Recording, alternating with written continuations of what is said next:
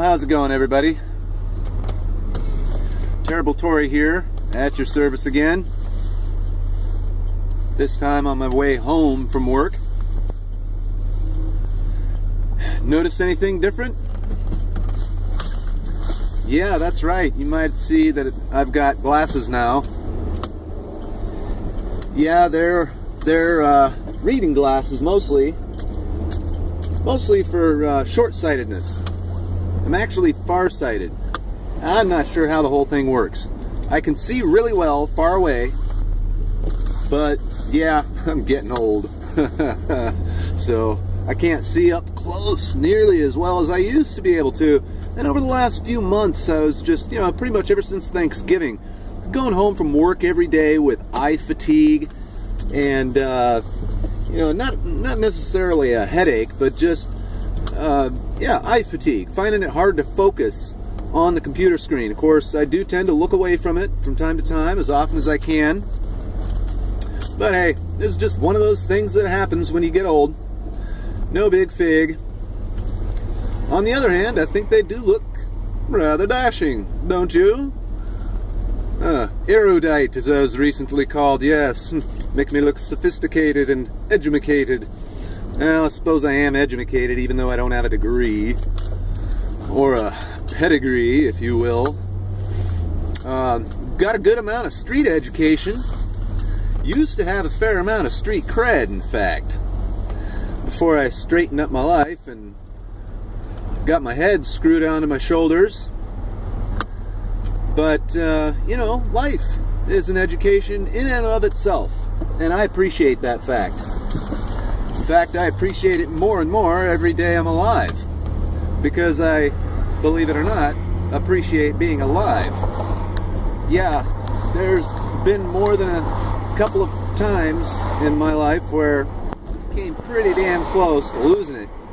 And even in those moments, I didn't even realize it until afterwards, until I had time to process and reflect on, my actions, my involvement, etc. But anyway,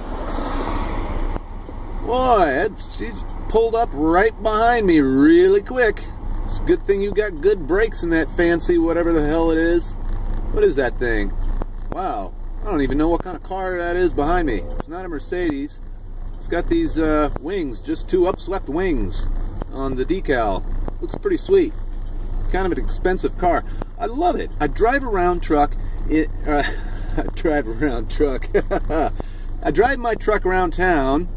It's a shitty looking beat up old blue Chevy S10, and you would not believe, well, maybe you would believe, if you're from California, you probably do believe it. In fact, you are likely to participate in just reckless, inconsiderate asshole driving.